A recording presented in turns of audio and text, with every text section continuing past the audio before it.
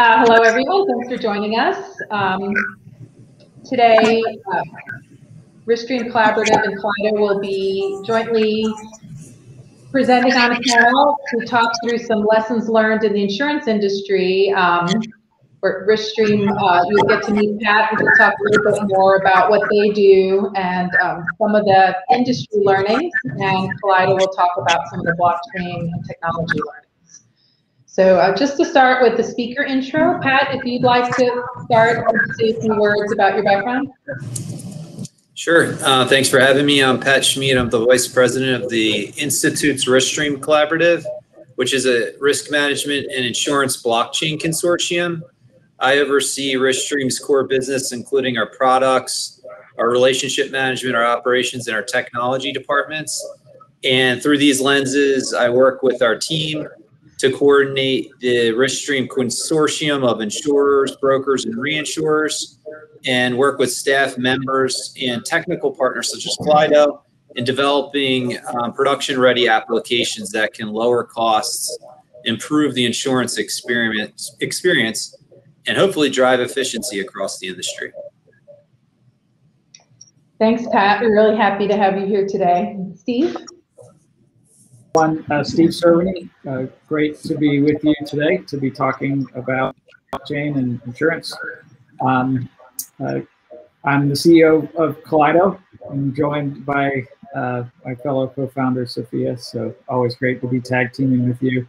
And Kaleido's a technology vendor in the blockchain space that's really specialized on enterprise-grade SaaS solutions, hosting of node infrastructure, and other off-chain components that enterprises need to really build and deploy the sort of solutions like what we're going to be talking about in just a minute. Thanks, Steve. I think just a little bit to, to add about our backgrounds. We have been in enterprise blockchain space from the very beginning. Steve launched one of the world's first blockchain as a service platform, and would work with hundreds of clients, had executive ownership of some significant advances in the space from some of the leading vendors. So I think just in terms of what we're looking to accomplish in the panel, some of the industry's best practices, lessons learned from the insurance industry across years of consortium building and governance, and getting into some of the architectures and management and operation as well. With that, I'd like to turn it over to Pat, who's going to kick it off with a view on the insurance industry drivers and talk about RiskStream Collaborative and what they've been doing in the space. Sure. So thanks again for having me. It's our opinion at the Institutes, we feel that the technology behind blockchain and distributed ledger is network driven. Enterprise usage of this provides a means to work on shared business processes or multi-party business processes and challenges associated that in our industry plague the insurance industry and add cost. But it also, in our opinion, requires, for competitors to get together, requires a nonpartisan Switzerland-type arbiter to kind of bring the industry together to test and learn about the technology and implement it. So the Institute's RiskStream Collaborative emerged out of the Institute, which is a not-for-profit educational entity. It was formed over 100 years ago out of the Wharton School. And it's more than 100,000 learners annually generally on risk management insurance topics. Its board of directors include chief executive officers who represent a majority of domestic insurance premium volume in P&C, and whose organizations also have a sizable international presence.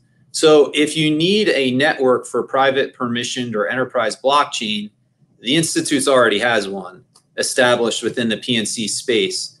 So to establish the same type of arrangement in the life and annuities insurance area, the risk management or the RiskStream Collaborative teamed up with an organization called LIMRA, a risk management research and professional development trade association for the financial services industry.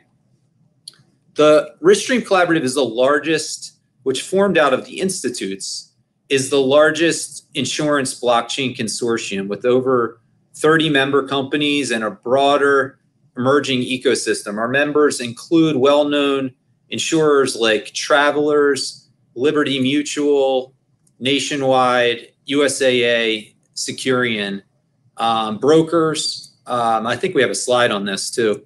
Brokers like Marsh, Truist, and reinsurers like Everest Re and RenRe. I think we have a slide on this, Sophia, if we advance forward.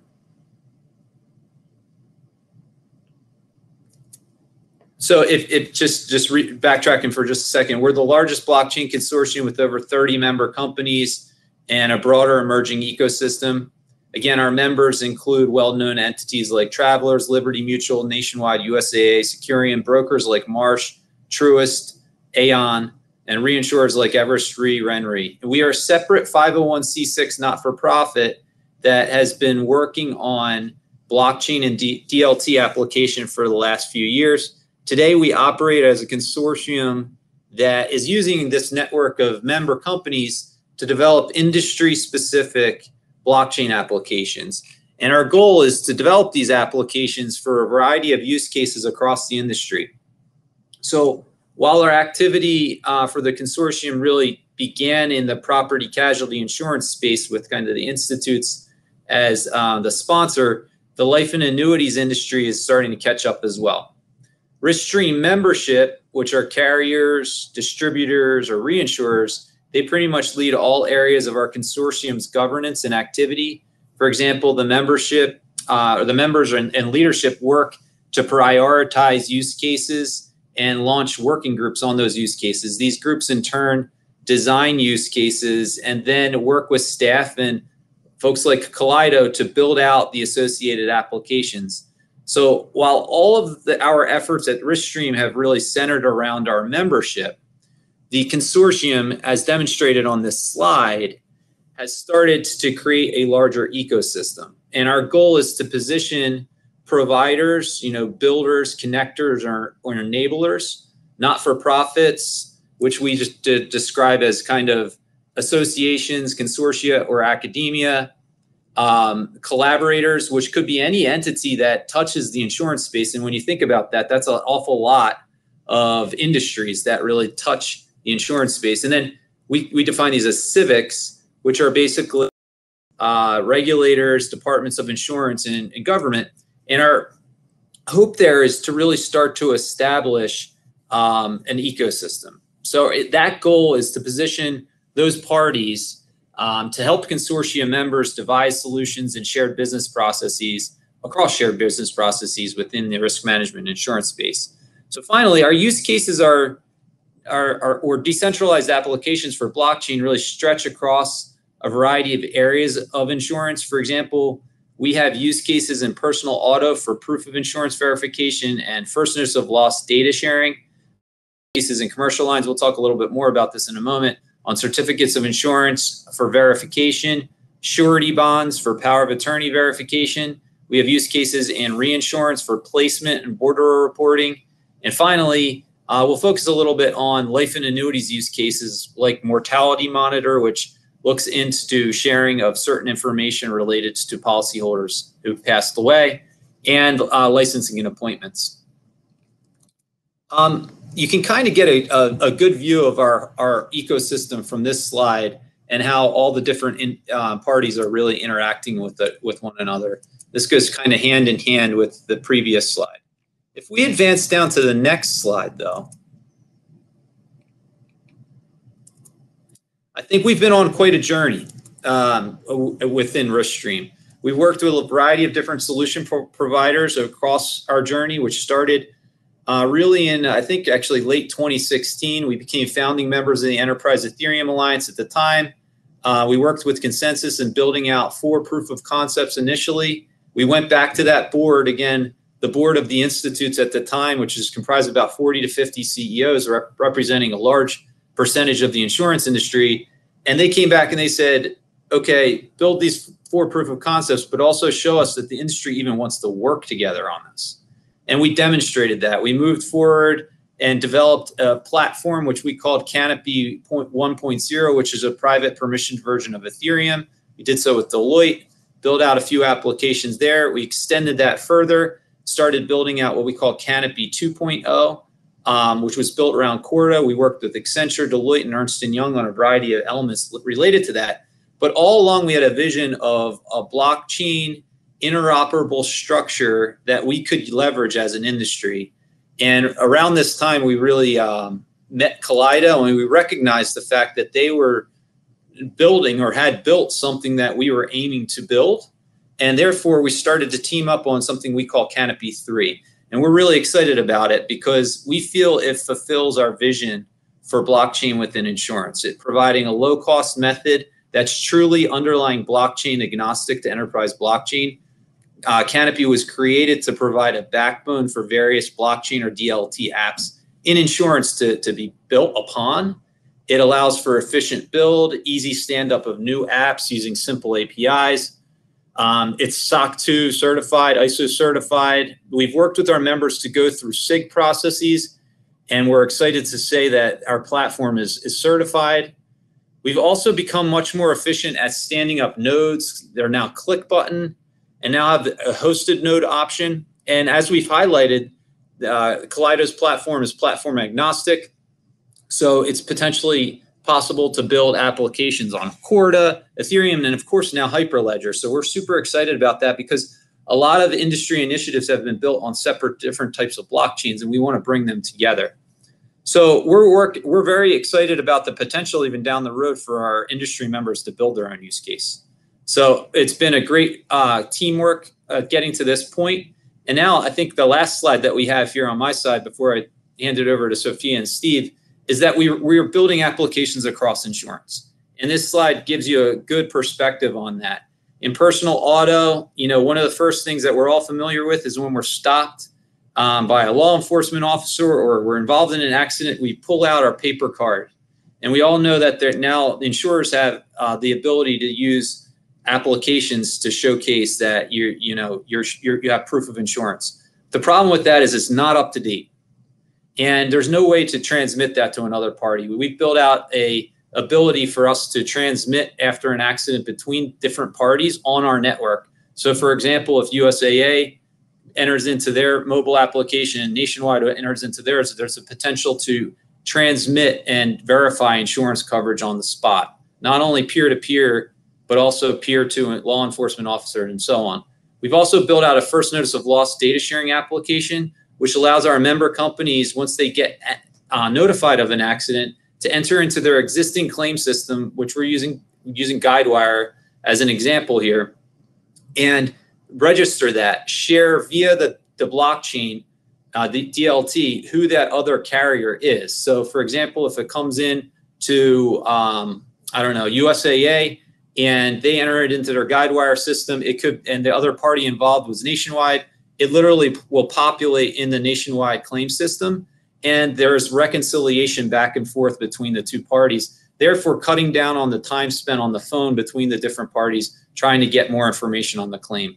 We've also built out applications in the commercial line space, and I'll run through this very quickly. Surety bonds, which is an international effort on power of attorney verification, is probably the lead there.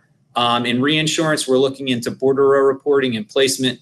And life and annuities, we work closely with Kaleido on a project called the Mortality Monitor, which allows for carriers to share information on a policyholder who's passed away amongst one another.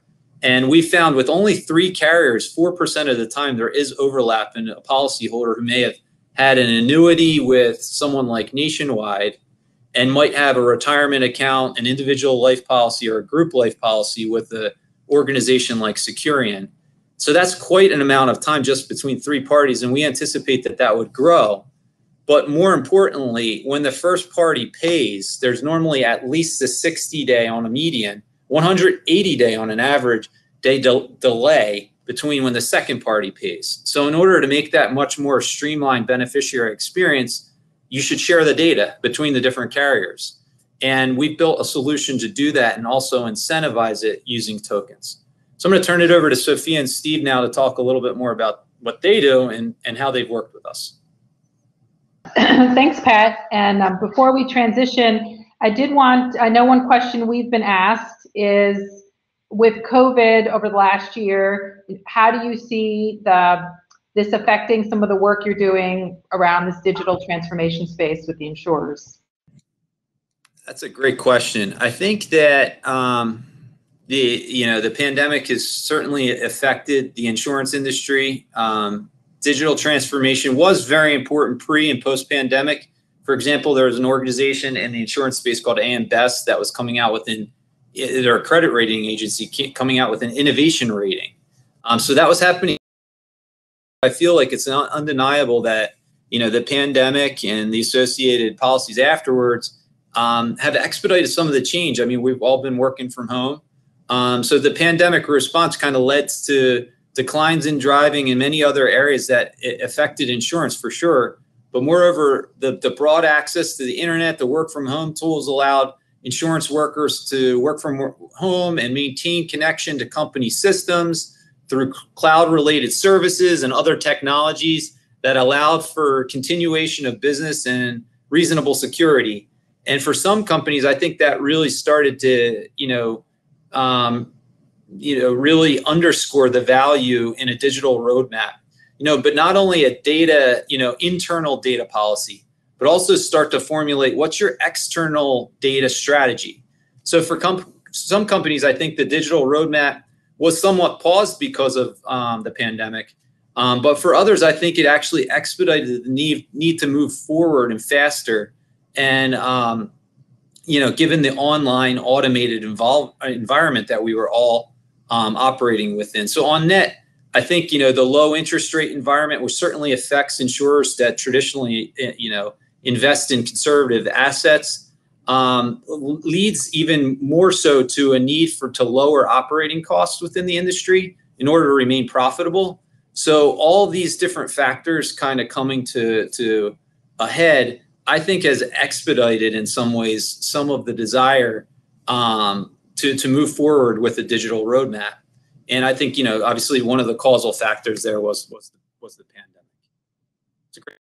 Yeah, and another one we actually got before this session was, given you have over 4 years in this space and more than 24 blockchain use cases, is there any advice you'd have for the Hyperledger audience? I think that, listening to the market is very relevant for us. We've really tried to grade use cases on desirability, feasibility, and viability, and look into where use cases can work. Another thing that we've done internally is develop something we call RiskStream Labs, which allows us to move through use cases and see if there's market interest, because it's really hard to know in advance before you start kind of working groups how relevant the use case is going to be and what the potential ROI is. So what we've done instead is started a process to develop the applications utilizing very carefully a minimal amount of RiskStream resources, product managers, project managers, and just get enough to see if the industry really wants to fund the use case development. And if they do want to fund that use case development, they're putting stake in the game and they're showing the value of what we could do next. And that's, I think, really helped us become more operationally efficient internally, but also focus on use cases that have likely the most bang for the buck for the industry players, because that's a big challenge, is knowing where to start. There's lots of potential use cases for this technology, and knowing where the areas that we really should focus on is a challenge. So that would be one area of advice that I would have for other consortia.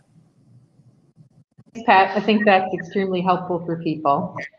Thanks for sharing. I guess just transitioning to some of the technical lessons learned.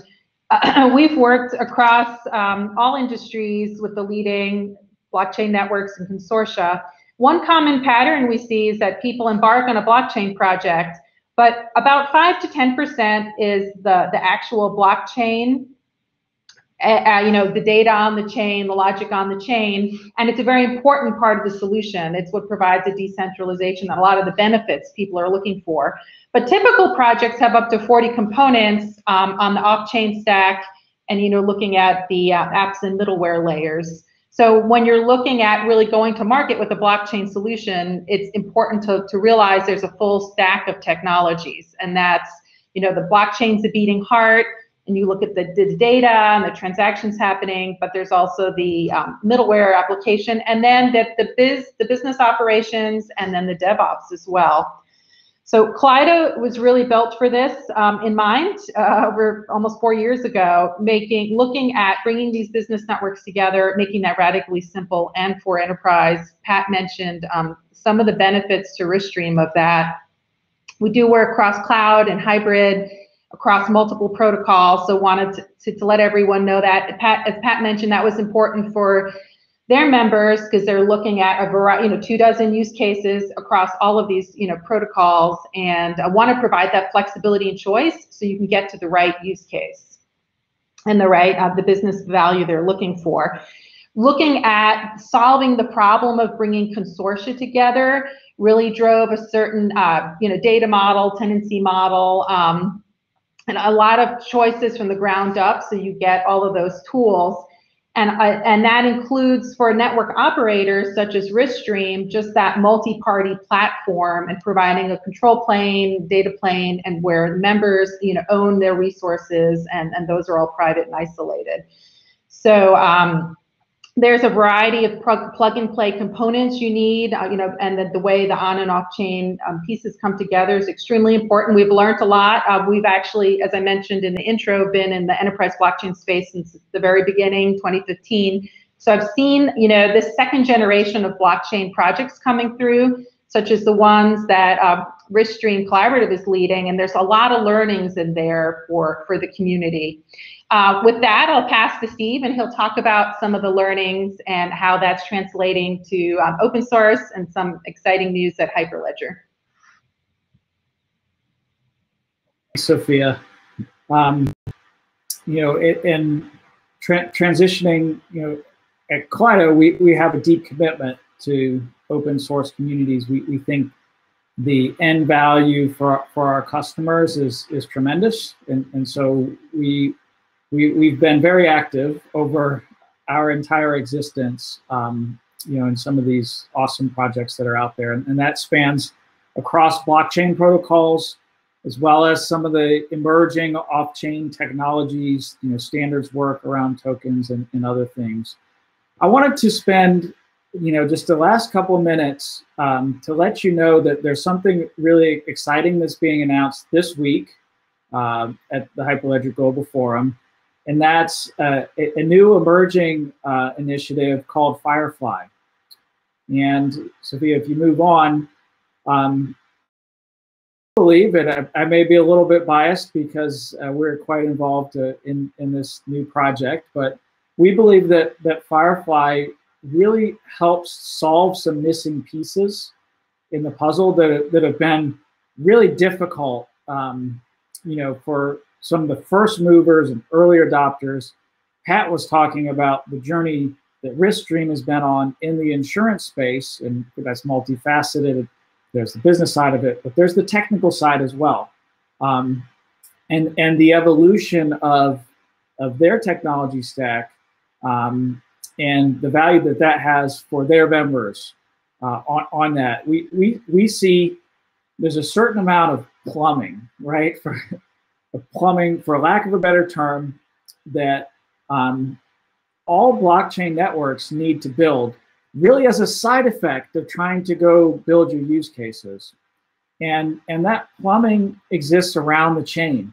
Sophia, you were talking about how, those 40 components, most of them are not the blockchain. They're alongside, on top, sometimes underneath of the blockchain. Things like getting events, triggering events and triggering actions, and thinking about business processes. It spans multiple parties.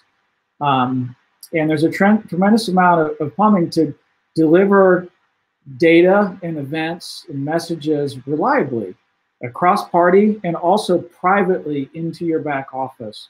And so Firefly is a new initiative, almost like a next generation approach that you may have heard the term in the industry, a multi-party system, but we we see Firefly sort of fulfilling this larger goal of giving you something to build on that's not, those low-level blockchain protocol type interfaces. It's a very simple API that spans across off-chain and on-chain components.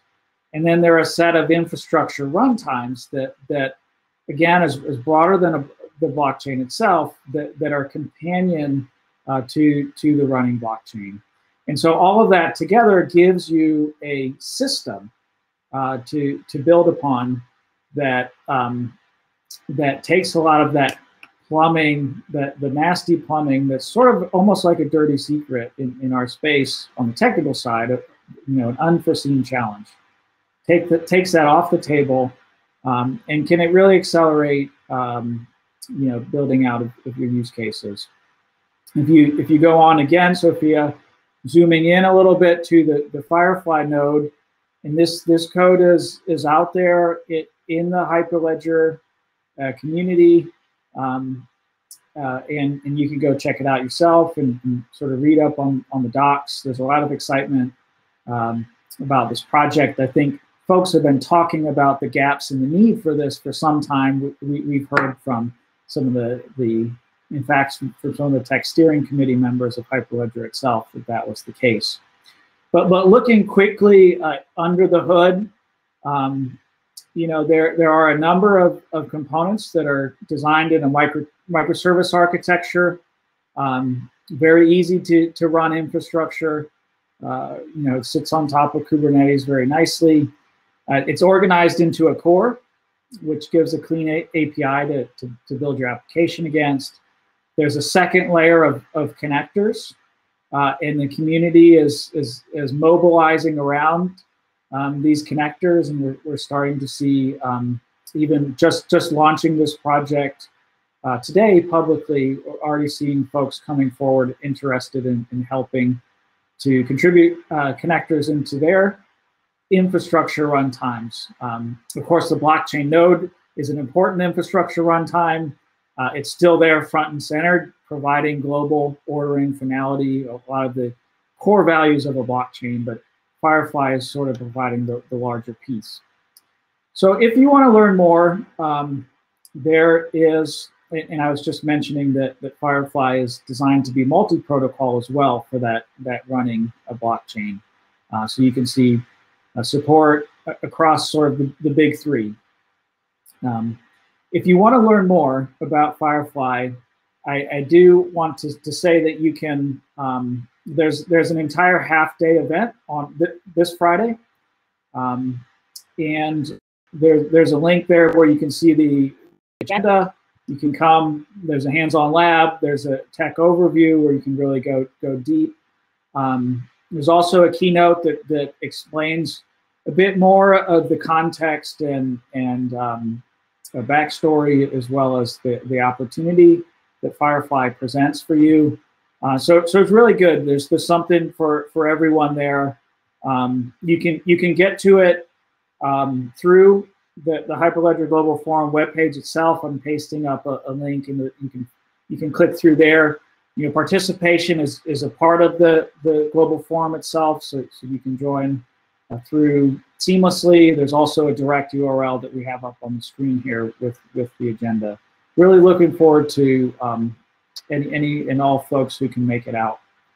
So with that, I'll turn it back to Sophia for any last words or thoughts, Pat as well, and want to thank everyone for attending.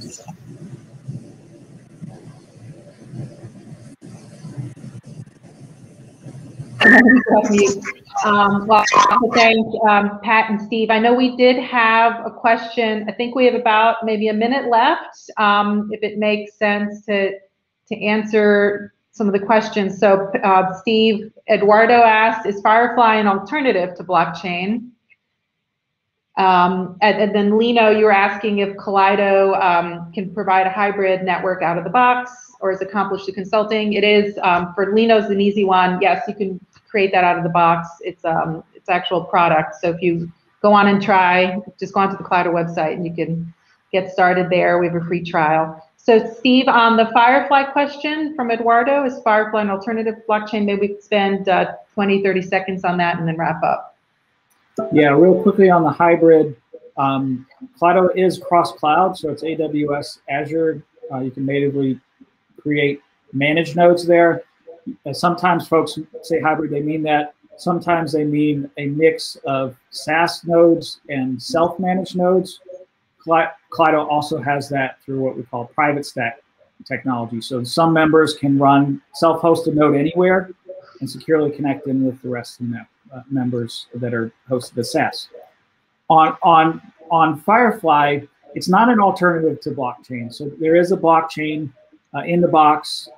We support, the intention is to support all of the big three, but you do need to select as your bootstrapping config. As you start up a Firefly node, you need to select a blockchain protocol.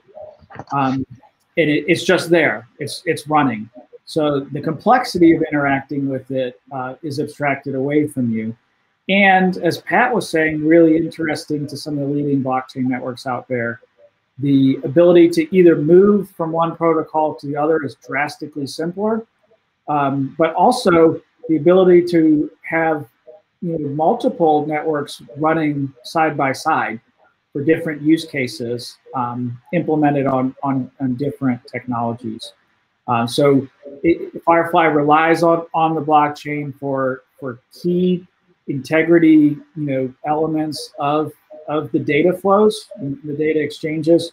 It just brings along a lot of the plumbing that we see folks reinventing the wheel over and over again in the industry to do things like off-chain, private data exchanges, messaging, event synchronization, and so on. So it's that bigger system sort of sitting on top of a blockchain. Thanks, Steve. Well, a huge thanks to Pat. I think what you are doing, leading with RiskStream Collaborative, is just a tremendous contribution to not just the insurance industry, but leading the path of all blockchain consortia. So thanks. I know that's what you do every day. And thanks for coming to share some of the insights and your roadmap and plans. Well, we appreciate all the support your team's given us, and we look forward to the collective road ahead, I guess. So thanks for having me. Thank you, everyone. Thank you. Thanks. Bye.